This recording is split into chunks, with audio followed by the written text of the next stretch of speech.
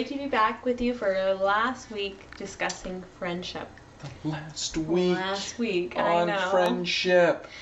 But friendships go on. Absolutely. And what is friendship? Friendship is using your words and actions to show others that you care. Mm-hmm. Have you ever had a friend let you down, Pastor James? Yes. And what does it feel like when a friend lets you down? Well, it feels very sad. You just feel hurt. You don't know if you're friends anymore, or even if there's any hope of continuing to be friends. How are you going to move past this hurt? Well, let's think of the flip side. Have you ever hurt any of your friends? It happens. Yeah. Sometimes it's unintentional. And sometimes it happens because we're scared. And we're going to be talking about someone today who was scared and who betrayed his friend.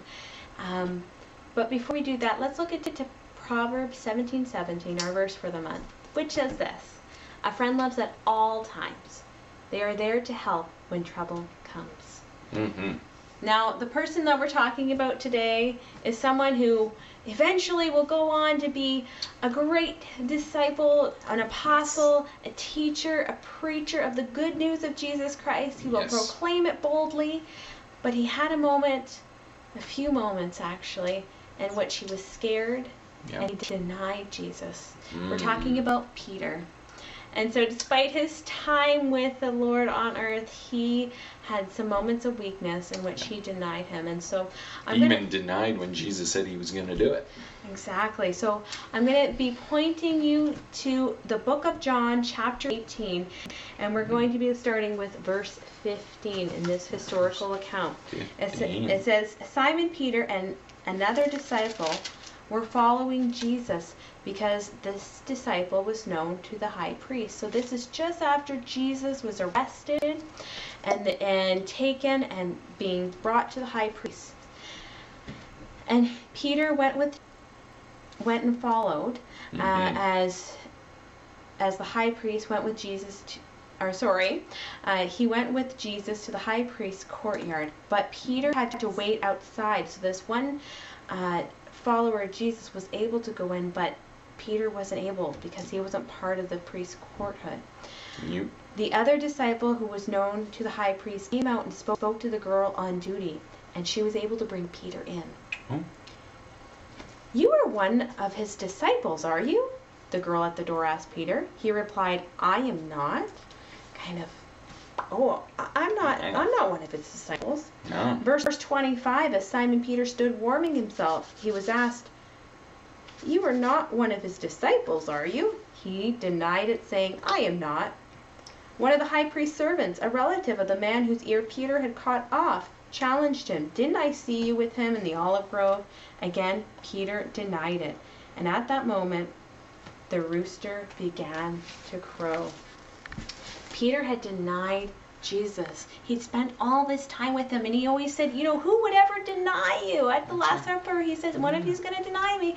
And he said, "Who would ever do this?" He couldn't believe that he had, but in that hour, when he was weak, he was scared, he didn't know what to do, he ended up denying that he even knew his friend Jesus. 3 times. 3 times. Well, I'm going to take you over to still the book of John, chapter 21. And so Jesus, after this point happened where he was in front of the high priest, he of course went on to be crucified and he died, but he rose from the dead 3 days later. And if we look at the book of John, chapter 21, after Jesus had risen from the dead, he had appeared again to his disciples by the sea. And when he had done this, he had appeared so that people could see and witness this amazing thing that God had done, raising Jesus from the dead. Well, verse 21, and starting at verse 4. "In the early morning, Jesus stood on the shore, but the disciples did not realize that it was Jesus. They'd gone fishing. He called out to them, 'Friends, have you no fish?' 'No,' they answered. He said, 'Throw your net on the right side of the boat, and you will find some.' When they did, they were unable to haul in the net because the large number of fish."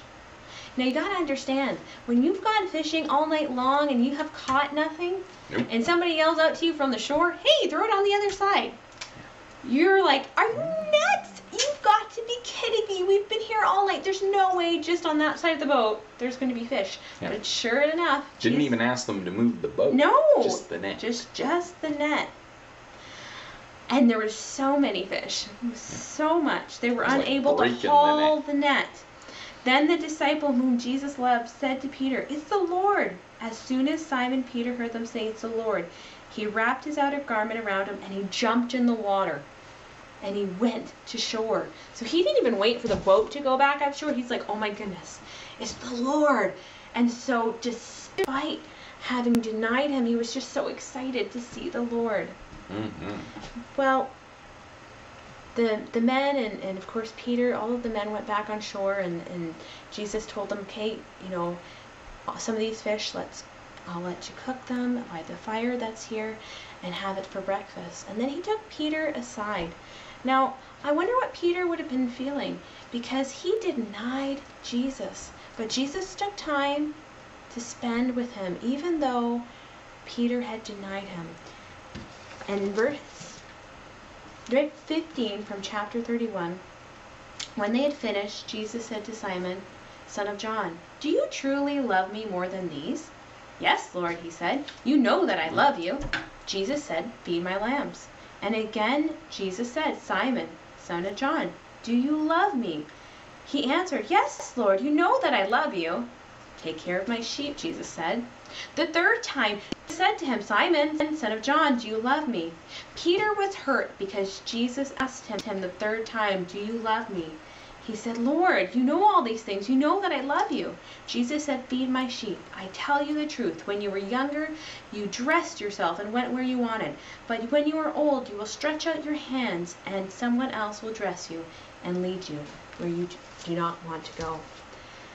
You know, it's very interesting that Jesus took Peter aside and said, "I still have a purpose and plan for you." Even though Peter 3 times denied Jesus, Jesus then asked him 3 times, "Do you love me?" You know, this act of taking Peter aside and saying, you know, if you love me, then follow me, then serve me. This is what I plan for you. He was demonstrating that he was not harboring anger or hurt feelings towards Peter. He had forgiven Peter for his actions in denying him. He knew that he was weak, but he knew that God was going to use Peter in a mighty way. Mm-hmm. If he loved Jesus, then he was going to use him. You know, friends forgive one another, and Jesus demonstrates time and time again what forgiveness means. Forgiveness is an important part of friendship, because, you know, it seems like the people we love the most are the people that we tend to hurt in those ways, or they hurt us the most. And the reason why it hurts so much is because we care so deeply for them. Mm-hmm. And there will be times that we mess up and we hurt each other. We hurt each other's feelings. Yeah. But friends don't hold those things against each other. They're quick to say, "I'm sorry." So we forgive. So we hope to encourage you to be quick to say you're sorry, to forgive, to be as Jesus was, ready and willing to work with his friends, knowing that they had made a mistake, but being willing to forgive, because friends forgive one another. Let's pray, Pastor James. Heavenly Father, we thank you for the time that we can spend in your word. And as we looked at the 4th gospel, the Gospel of John, and looking at the life of Peter and how he had made mistakes and he had denied you 3 times because he was scared and he didn't know what was going to happen in those moments. And Lord, you gave him another chance and you forgave him. And Lord, you give us other chances too, and you forgive us even when we mess up and we make mistakes.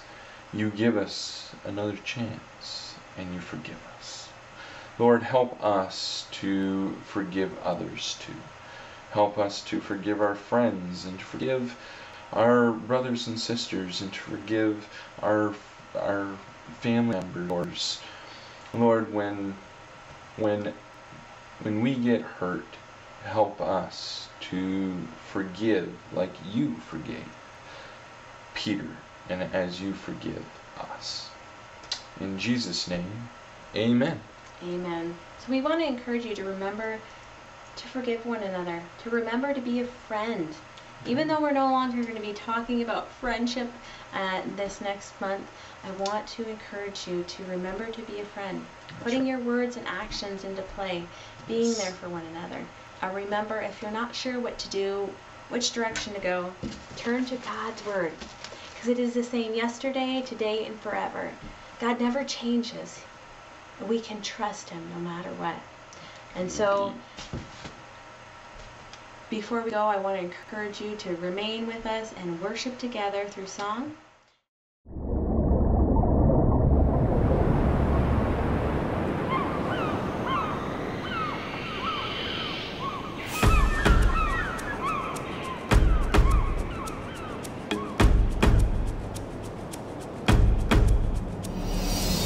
Through every storm of life, I know you're by my side, so I am holding on to your promises. You are the God who holds my future, all my dreams, so I am holding on.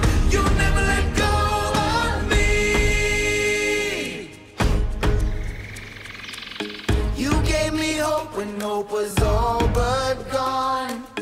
A second chance to sing a brand new song. You opened up my eyes to see. You rescued me, rescued me. You showed the way when there was no way out. Cleared up my mind when you erased